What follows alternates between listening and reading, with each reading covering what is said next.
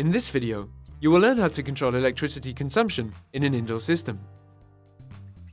When the source of the electricity is finite, as for solar energy for example, it is important to install systems and instill simple habits that make it possible to reduce consumption. There are two types of approaches to saving energy, which we will describe. Type 1.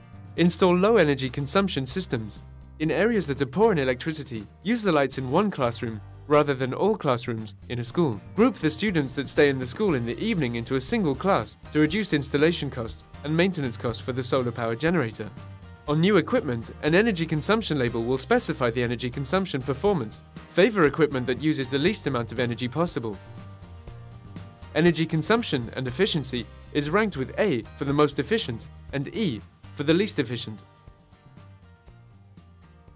Type 2. Adopt habits that use less energy.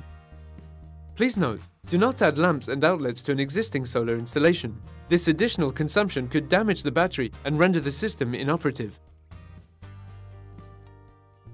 Favor light bulbs that do not use a lot of energy. Today, LEDs use the least amount of energy of all bulbs and last longer than traditional incandescent bulbs.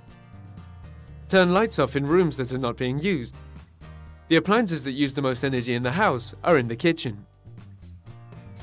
The refrigerator is one of the biggest energy consumers. Do not leave the refrigerator door open any longer than you have to.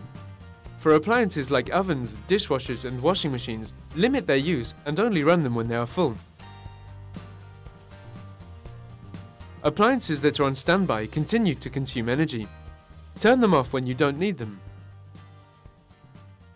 Chargers that are plugged into outlets also function when they are not connected to a device.